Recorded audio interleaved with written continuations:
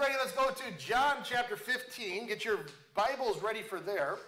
While you're looking for John 15, I would like you to also turn to Isaiah chapter number 5. So keep your finger in John 15 and turn to Isaiah chapter number 5. We'll be going there. And then if you would like to look at another spot, you can go to Matthew chapter 21. Those are the three main passages we're going to be looking at today. Again, just like to remind everyone that we're so very thankful for you mothers, and we love you all, and you do a fantastic job. A lot of it goes unseen and unheard, and just thank you so much for you being mothers. Let's move on and go to John chapter number 15. As we reach John chapter 15, it appears that Jesus and his disciples have just finished the Last Supper, or the Lord's table, some people call it. And they are now, Jesus told them, let's get up hence and let's move. So they are moving from the place where they were at, having the Last Supper. And now they're on their way to the Garden of Gethsemane, which is close to the Mount of Olives. And as they are traveling, Jesus took every advantage, because we need to remind ourselves that he is going to be gone in a matter of hours. I mean, in less than a day, the Lord Jesus Christ is going to be crucified and taken off the cross. And so in this short amount of time, the Lord Jesus Christ is taking every advantage to teach the disciples on his way out. Now, he's not necessarily teaching them anything new. He's just emphasizing over and over and over again what their spiritual walk is going to be like, how they can have spiritual power in their life, how God can still use them even though the Lord Jesus Christ is not going to physically be on this earth. And as Jesus continues to instruct him, chapter 15 is very instrumental for a Christian, because it gets to the very heart of serving God. It gets to the very heart of how we can be servants of God and be used of God and be profitable for the Lord's service. And that answer is found in verse number 5.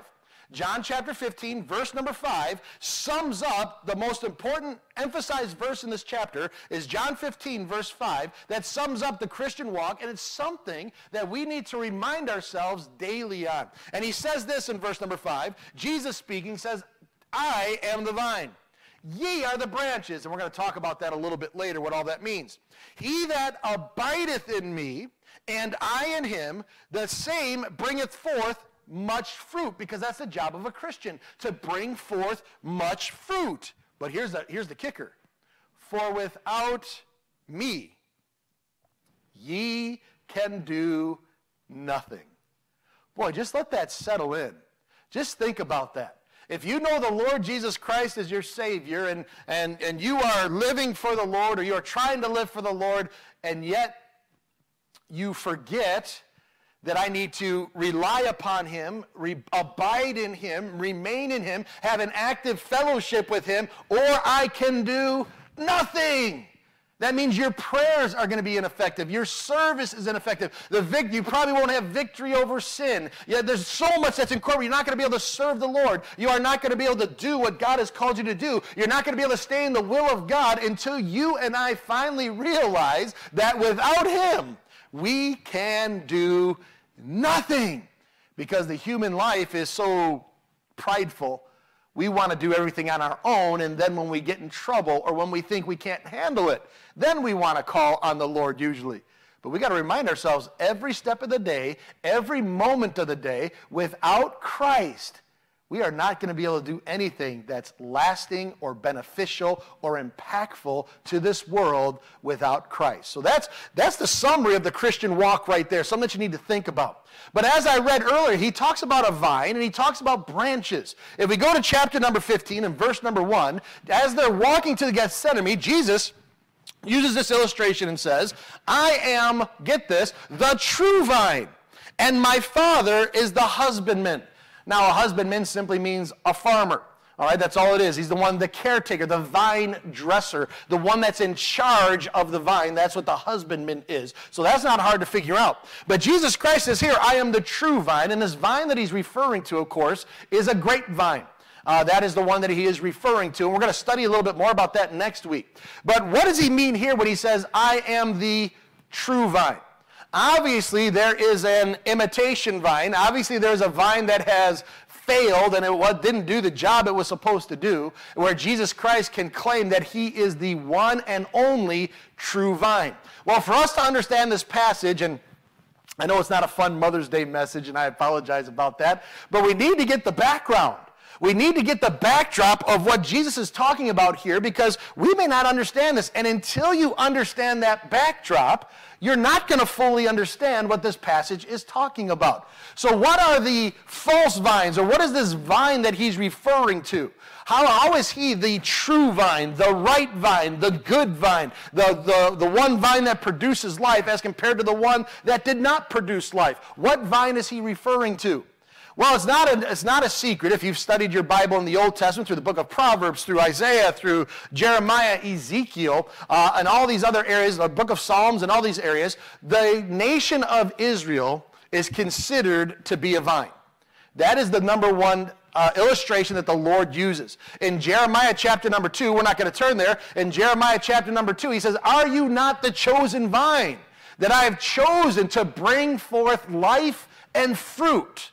All right, so that's what he says. When Herod created the temple, Herod's temple, that magnificent temple, he used to have, so it says anyway, I wasn't there, it's not there anymore, it's all burnt down. But from what the historians say, there was a big circle, and the circle had a giant golden vine on it that represented Israel. All right? And so when the Lord Jesus Christ is talking about the true vine, he's saying, I am different than the nation of Israel.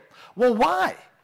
When did the nation of Israel lose its vine power, all right? How did the nation of Israel become a quote-unquote false vine in comparison to Jesus claiming to be the one and true vine? Well, if you remember when God called out Abraham, Abraham was supposed to make the nation of Israel. The nation of Israel was supposed to bring the Messiah in. They were supposed to be a light unto the Gentiles. They were supposed to be a light unto the world. They were supposed to bring people, the pagans, to Christ, to God.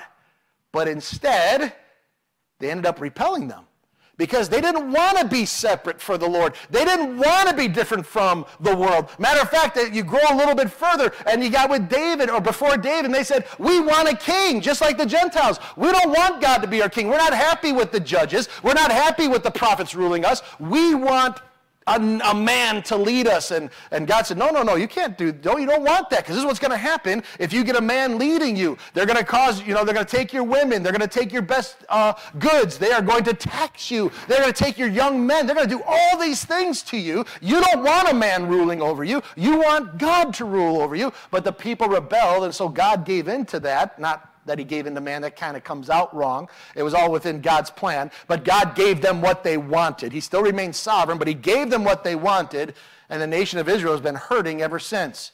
Well, they get to the point where they have already disobeyed God, and I want you to see some of the things that God judges them for. Because if we just take a step back, I want to clarify some things. Number one, we are not Israel. Understand that. We did not take the place of Israel. All right, understand that. Christians did not do that. But there are similarities between what the nation of Israel is like and what a local church is supposed to do. There are some strong similarities, though the local church did not take the place of Israel. All right, Romans chapter 11 makes that very clear. The nation of Israel is put on the shelf for a little while, and God is calling out Gentiles, other people that want to worship him, and he is establishing local churches to go out and preach the gospel and be a light to this lost and dying world. And then when the rapture happens, when the Lord takes all his saints home, then he's going to go back and work with Israel, and then the nations are going to be judged with how they deal with Israel. So that's the time frame that we're looking at here. So there are some very close similarities of Israel with a local church. Now here's the problem. I think the local church has lost its power because we're more like the nation of Israel. And if we can go back and see why God judged the nation of Israel, it can cause us to pause and look at our church and say, now, is our church doing these type of things? Or you can get a little bit more personal. Not only is this church doing this, is my family doing this? Or get a little bit more personal. Am I doing this? Am I some of the reasons why we are not the lighthouse? We are not the gospel-bearing lighthouse that we ought to be in our community. Because there's going to be some, like I said, applications here. So let's go back and see when God first started judging them. He makes it very clear of calling them out to be a vine, and then he gives his judgments on them. Take your Bible and go to Isaiah chapter number 5. God pronounces 6 woes on that nation for what they have done.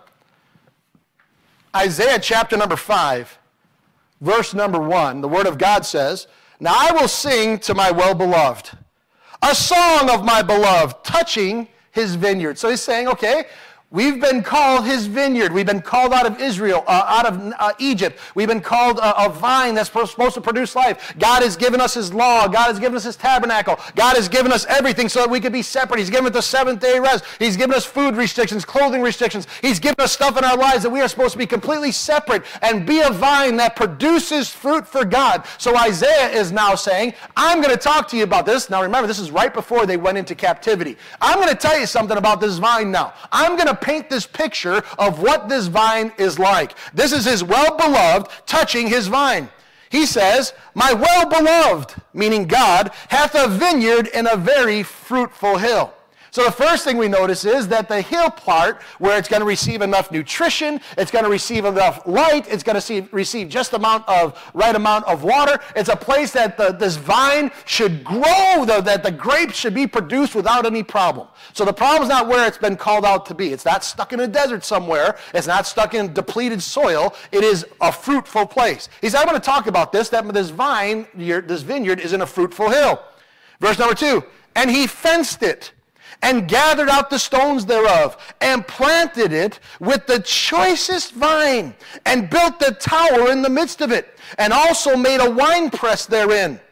And he looked that it should bring forth grapes." All right, so God says here, through his prophet, I have done everything possible for this vine to be able to have the best opportunity to produce the best grapes. I've fenced it in to keep the wild animals out. I've taken out the stones so it stays up that fertile soil so it has a perfect opportunity to grow.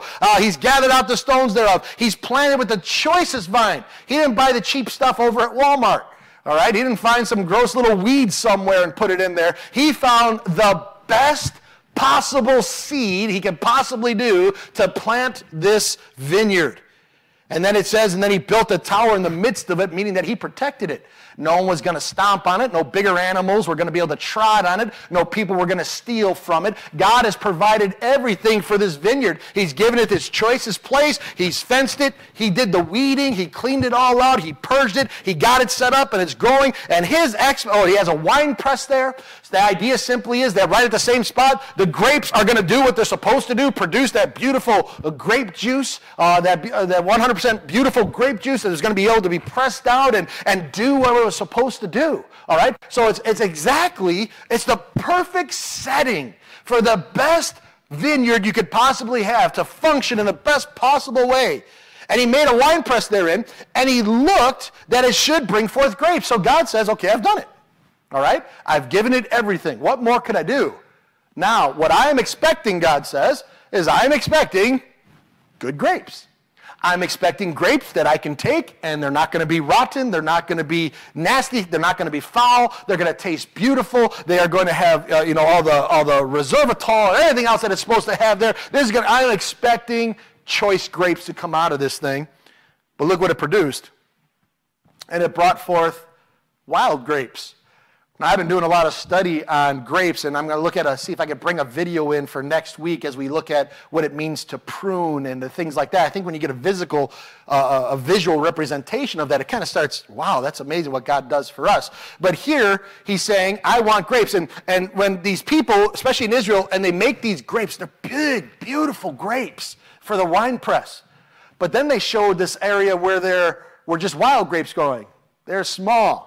They're gross. You would have some would be a plump grape, and then the other ones next are kind of like shriveled up. So some were shriveled and some were there. And they said, you can't make wine out of that. You can't. Those things are basically worthless. The wild grapes are worthless. The only thing they're pretty much good for is perhaps maybe sustaining you if you're stuck in the desert and you come across that and you are dying of thirst. Then that might be able to help you some. But wild grapes are absolutely worthless. They don't belong in a wine press. They don't belong in a harvesting situation. You don't even pay attention to them because they are just worthless.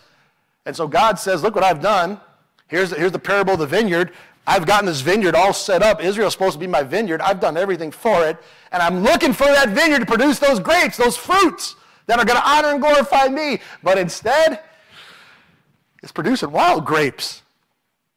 He goes on in verse number 3, and he says, and now, O inhabitants of Jerusalem and men of Judah, judge, I pray you, betwixt me and my vineyard. Remember, this is right before they're entering into captivity. God's giving them a chance to get things right. And he says, you want to know why I'm judging you? He said, you stand now and judge. Whose fault is it that these grapes did not get produced? Whose fault is it that this vineyard is not working? You make the judge. Even human beings, even simple human beings, can differentiate between whose fault it is, whether it is God's fault or the nation of Israel's fault. Right? It's very simple whose fault it is. It's not God's fault. Matter of fact, look what he says in verse number 4. This is God speaking as a lawyer, and he says, what could have been done more to my vineyard that I have not done in it? Boy, that's a striking statement. God says, what else could I have done? I've given you everything. I've protected you. I've watched over you. I've given you the choicest grapes. I've purged you. I've cleansed you. I've called you out. I'm your protector. I'm your provider. I've given you everything. What more could I have done for you? Wow. Now apply that to the church, a local church. What more could God do for us? He's given us a place to meet. He's given us families, young ones, older ones. He's given us the Word of God.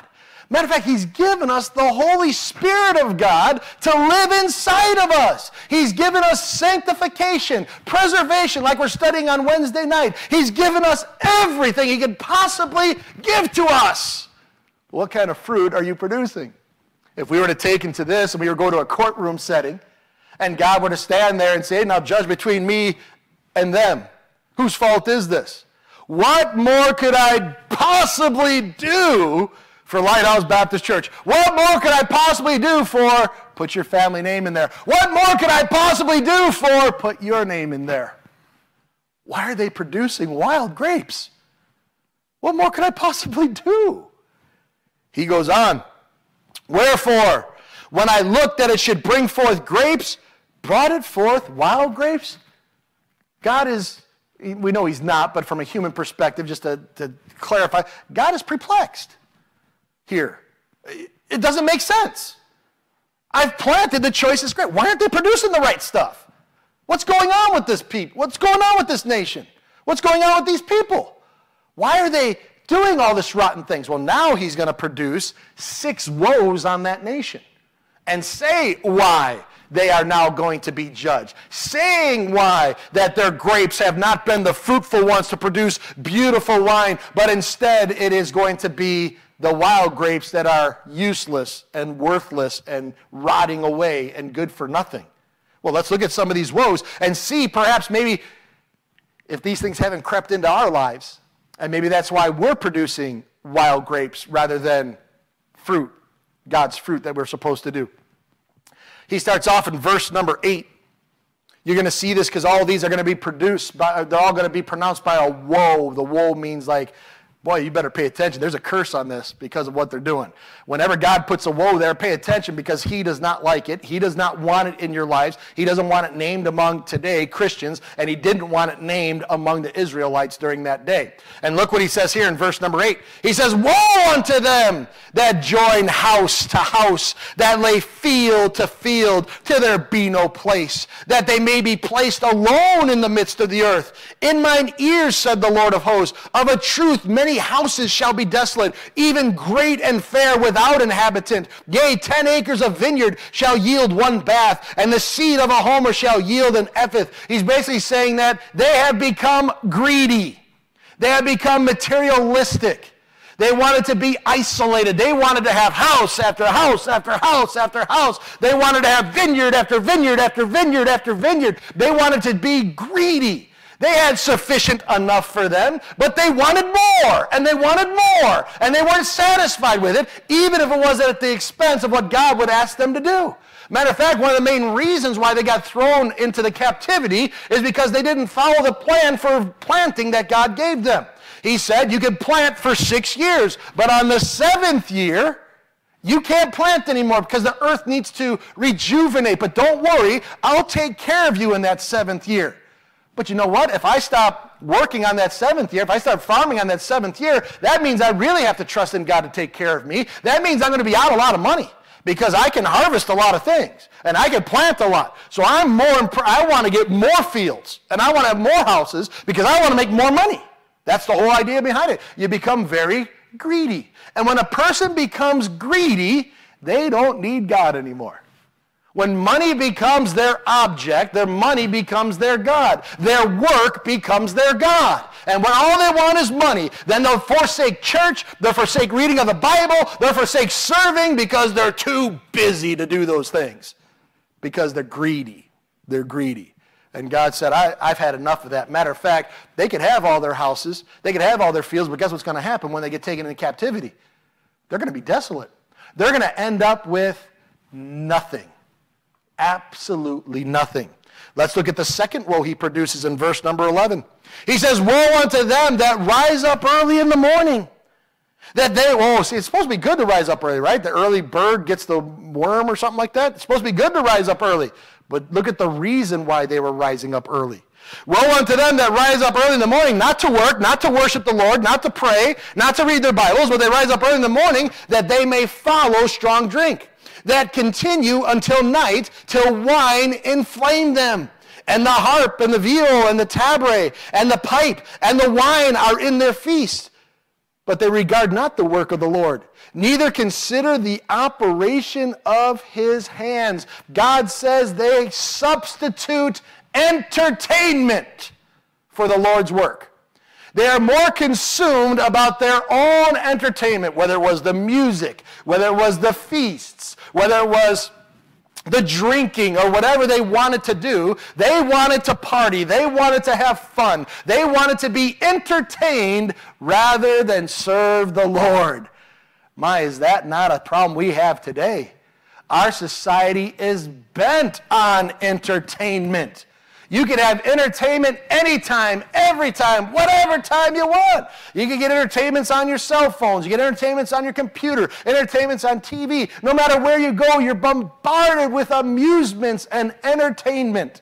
And sometimes we get so caught up in our entertainment that we don't take time to serve the Lord. We neglect the things of the Lord. We pay no regard or attention to the things of the Lord because we are more consumed with entertainment.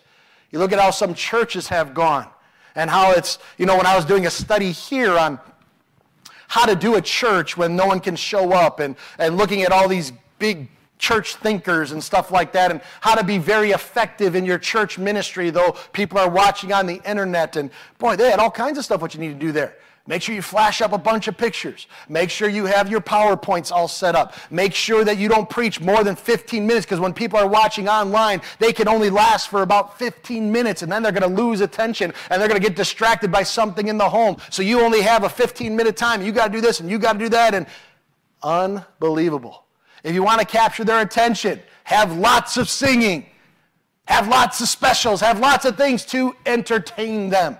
You look at what the world offers. You got to have a coffee house in a church now. You got to give up donuts in a church now. You got to have rock bands in a church. You got to have a spotlight on people playing their music. You got to have the big fanfare and the booms and all the bells and whistles. And you got to have color screen TVs and short little snippets here and short. You got to entertain people because we're so filled with entertainment. People can't even stop for one day to go to church without being entertained. And then the pastor can't preach the word of God. No, he can't do that. He's got to tell jokes. He's got to tell stories. He's got to say things that captivate people's attention, so much so that I'm going to copyright my material. I'm going to copyright my joke. I'm going to copyright that sermon illustration. Boy, we've gone a long way. For a lot of us, we don't regard the work of the Lord. We're too busy entertaining ourselves. He goes on, let's move on down because he talks about judgment there, and we're going to move past that judgment. And let's go to verse number 18. Here's the next woe that is listed. He says, woe unto them that draw iniquity with cords of vanity, and sin, as it were, with a cart rope. They say, let him make speed and hasten his work, that we may see it. And let the counsel of the Holy One of Israel draw nigh and come, that we may know it. They have unwillingness to give up their sin. They have their pet sins that they want to do. And that's just like them having it on a cart over there. And instead of them, trying to stay away from sin, boy, they have it on a rope. And they start pulling it. And they start dragging it to them. We want our sin so much. We don't want it to go away. We don't want to lose it. We don't want to get it out of our lives. I'm going to have it on a string. So any old time I want to sin, I can pull those cords. And don't talk to me about God's judgment. Let it come, they say. Let him do his work hastily. He hasn't shot me down yet. He hasn't hit me with a lightning bolt yet. And I've been doing this secret sin for all these years, for all these months, for all these days. And I'm still living. Everything's still going good. Everything's going great. So let him come hasty. Do what you got to do. But I want my sin. And they drag it in there. They have an unwillingness to give up their sin. Boy, again, Christian, let me ask you, how many times have you prayed, Lord, see if there's some secret thing in me and let me get rid of it? How many of us realize there are certain pet sins we have in our lives, like the old poker players that have that ace in their pocket? And anytime they thought they were going to lose, they'd pull that ace out. Too many of us have sins like that. It's still attached to some cord in our life. It's still attached to some area in our heart. And instead of cutting it and getting rid of it out of our lives, we keep it on a chain so that we can flirt with it, play with it, experience it when we want. And then we let it go a little bit so it looks like we're away from it, but we never really gave it up. Well, that's why he judged the nation of Israel. They had an unwillingness to get rid of their sins in their lives. Jump down to verse number 20. Woe unto them, he says. This is the 1, 2, 3, 4th woe.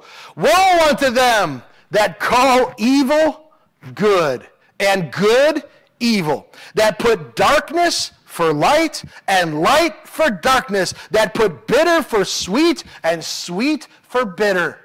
What does this mean? They're mocking God's holiness. They're mocking God's character. God, you say it's evil? I say that it's good. I like it. You say that it's dark and I should stay away from it? I'm calling it light. I'm having a lot of fun with that. They are mocking God's character. They are mocking God's holiness. They say, God says stay away. It's bitter. It's nasty. Get away from it. And they say, no, I'm enjoying it too much. It's sweet. They're saying everything exact opposite of what God is saying. God says don't, and they say, I will. God says stay away. They say, I'm going to go. God says they don't have any knowledge about that. They say, I'm going to turn the light on and experience it full blown. Pretty nasty what the nation of Israel dwelled down to when they're supposed to be that choice vineyard.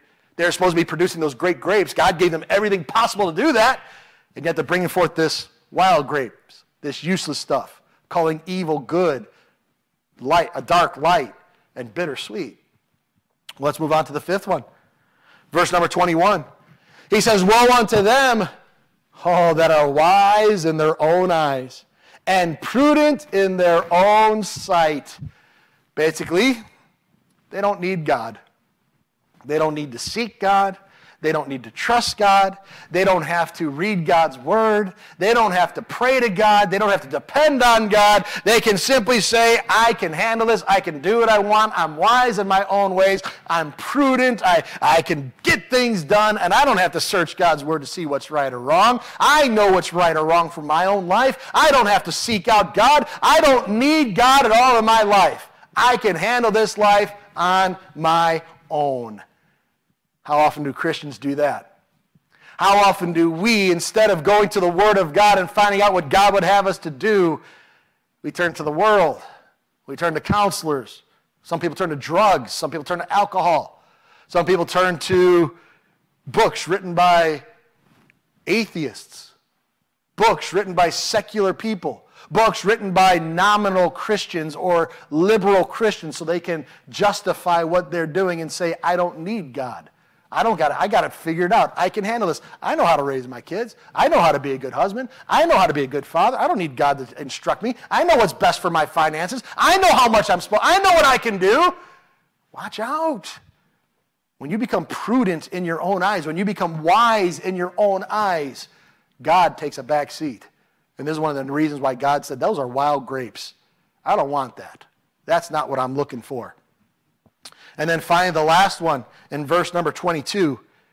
He says, woe unto them that are mighty to drink wine, and men of strength to mingle strong drink. And here's what they did, which justify the wicked for reward, and take away the righteousness of the righteous from him. Their judgments are perverted. They are not doing what is best for God. They are not doing what is right. They are not saying that, okay, this person was righteous, let's praise them and let's exalt them. No, they take away that righteousness. I can't help but think of what our nation is doing to President Trump. He is doing the best he can. He's trying to shut down Planned Parenthood. Who wouldn't be behind that? He's trying to stop the abortions in our country. Who wouldn't be behind that? And yet there are still Christians that are fighting against President Trump. Still saying, oh, he's a wicked man. He's done this. He's done that. He has all this. You are stripping away that righteousness from that man. Look what he's trying to do, and yet people are still going after him. And there are some so-called or so-named Christians that are even doing it. Your judgment is perverted. Your judgment is wrong. You are judging things as if you were drunk like the world. Because what happens when a person gets drunk, their thinking is impaired. They don't see things the way that it really is. I remember when I used to drink. I didn't drink a whole bunch, but I remember in the Marine Corps I used to drink, and guess what? After I get drunk, I thought I was Mr. Tough Guy. And I thought I could beat anybody up. I think I could beat up like 17 guys. Why? I wasn't thinking clearly. I wasn't thinking soberly. I wasn't thinking accurately. I had a very perverted thought. And then it wasn't long before I woke up and realized I couldn't do that the next day. You understand how that goes? When you are drunk, you do things you ought not to do. That's why the Bible says stay away from alcohol. You're not in your right mind. You're not in your sound mind. You're not with quick judgment. Your judgment is perverted. So why do Christians want to push that they can drink when the Bible is against it? When you start drinking and alcohol gets in your system, you start being perverted in your thinking. Maybe not sexually perverted like a lot of people think. Well, that happens too. But I'm talking about perverted. Your judgments are all mixed up. And you start saying that the wicked things you do, you start justifying it. And the righteous things you're supposed to do, you strip it away. I don't need to do that anymore. One of my greatest fears for the local church nowadays is everybody's going to get too comfortable with what we got right now. Why go back to church? I like being at home. I like being able to get up and not have to dress and eat my breakfast and eat my Cheerios in front of a screen. I like when I'm kind of, I don't like what the pastor say. I can kind of put my finger on there. I can kind of fast forward a little bit. And then I don't have to listen to that part. And I'll just listen to this part over here. Or I'll just check this. Or you know what? I don't like that thing, so I'm just going to shut it off and walk away. One of my fears is people aren't going to want to come to church anymore. Because it's not convenient. It's not convenient to get up and get dressed and get everything going and then come back to a place of worship with one another. That's a great fear of mine. You're going to strip away the righteous. You're going to justify wicked things. Not saying that staying at home right now is wicked. You understand what I'm saying? But you can justify that. And you can strip away the things that God would like us to do. Be careful. Don't act like drunk people. Matter of fact, Peter says that too. He said, don't be like those that are in the darkness. Your life should be shining for the Lord. You should be living for holiness. You should have a sound mind. You should be clear. You should be sober. How often does the Word of God say, be sober, be sober, be sober? It's because he's correlating the idea that a drunk mind is perverted. A drunk mind changes things. A drunk mind sees things the way it wants to see it, not based on reality, but their own silly perceptions, rather than the truth of the Word of God or the truth that's before them. And they start perverting their judgment. Well, because of that, jump down to verse number 26. God says, you know what's going to happen to you now? Because you were this choice vineyard, and because this was supposed to be done for you, and because I did all these things, there's absolutely nothing else I could do for you that I could possibly do, but you have done these 6 things instead. He jumps down in verse number 26 and says, and he will lift up an ensign. An ensign is a flag. To the nations from afar, and will hiss unto them from the end of the earth, and behold, they shall come with speed swiftly. God says, judgment's coming. You produce those wild grapes. You have done these 6 foolish things. You were greedy. You substituted entertainment for the Lord's work. You are unwilling to give up your sin. You mock God's holiness. You don't seek after God. You don't need God, and you perverted your judgments. Now, because of that, I'm judging you, and there's not going to be a stop. Once I raise that ensign, there's no turning back. You guys are going straight into captivity.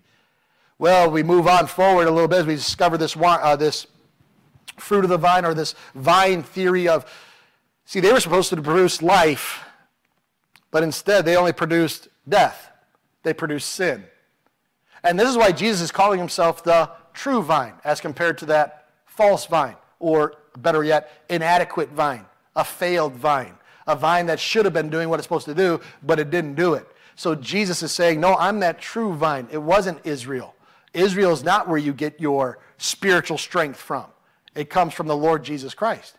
But once this judgment happened, and they were taken into captivity, you would think that would straighten them out. And it did for a little while. It did straighten the Jewish nation out. But ultimately, instead of accepting their Messiah to put that vine on the earth, they rejected him. Go to your Bibles and go to Matthew chapter 21. Here's a short parable. Now, this is only a day or so before Jesus Christ claims to be the vineyard, or claims to be the vine, all right? So this is a backdrop. This would be fresh in the apostles' mind. Maybe, I don't know if it's fresh there, but he talked about this before the Last Supper. And in Matthew chapter number 21, verse number 33, Jesus is explaining why this vineyard is being ripped out, and he is going to be the true vine rather than the nation of Israel. He gives a short summary of it all. And he says this in verse 33. He says, "Hear another parable. There was a certain householder," this is, of course, referring to God in the parable, "which planted a vineyard," that, of course, was Israel. All right, we just showed that. All right, so this is what he did. "And hedged it round about, and digged a winepress in it, and built a tower, and let it out to a husbandman, and went into a far country." So God basically saying, look, I've given the nation of Israel, I planted that vineyard, I've protected it, I got it all set up, ready to go, everything's ready here, but they rejected me as their king, so I'm not going to be their theocracy king anymore. I'm going to lend it out to another husbandman. I'm going to lend it out to the kings. I'm going to lend it out to the scribes and Pharisees. I'm going to give someone else to help take care of that vineyard while I'm gone, since they didn't want me to be there. All right? So that's the picture that he's drawing. He goes on in verse 34. "And when the time of the fruit drew near," so it's time to get that fruit, "he sent his servants to the husbandmen, that they might receive the fruits of it. And the husbandman took his servants and beat one, and killed another, and stoned another." What is that talking about? Well, when we studied the nation of Israel, we went through the book of Kings and other areas, we found out that the kings that were in charge, when they had a prophet that they didn't like, they'd kill him.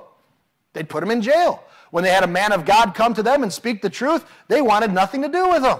They'd mock him. They'd get rid of him. They'd stick him in prisons and other things like that. So God said, hey, it's time to gather that fruit. I'm sending my prophets there. And what did you guys do? You beat them, you stoned them, and you killed them. But God didn't stop there. He gives them another chance in verse 36. "And again he sent other servants, more than the first. And they did unto them likewise." But notice what he does now. "But last of all," so he's done sending the prophets of the Old Testament.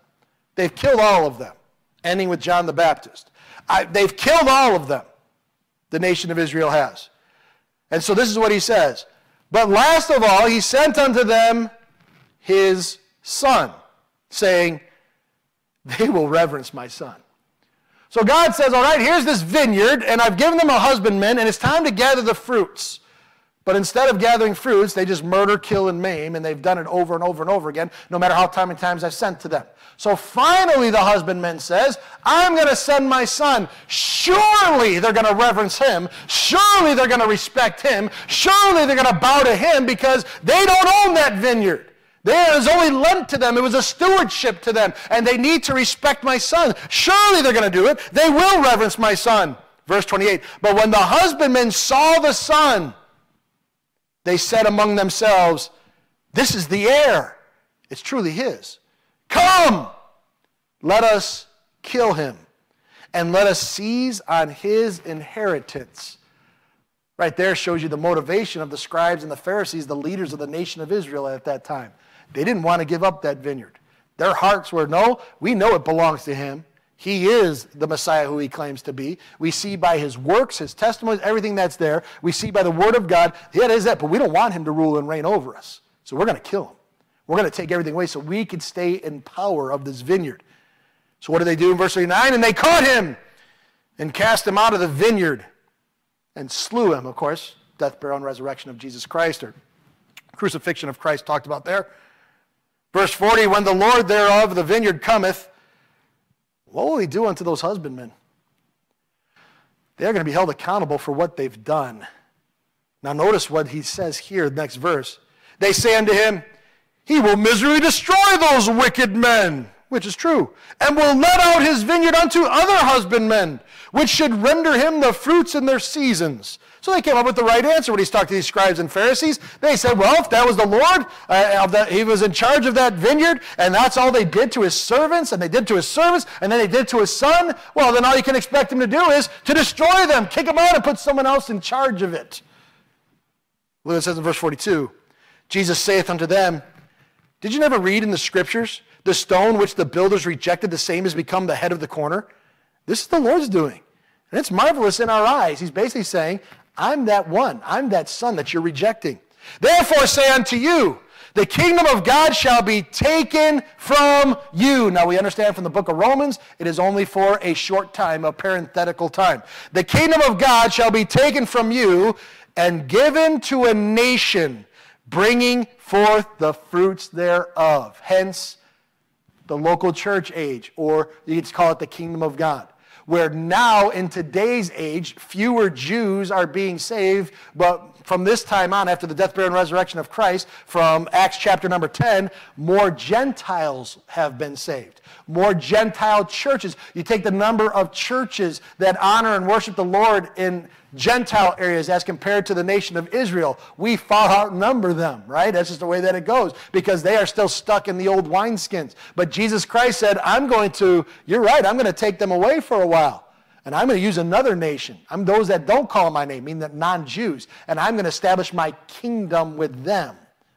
Now that's going to be interesting when we get to that parable, because he's talking about the kingdom of God, not the nation of Israel.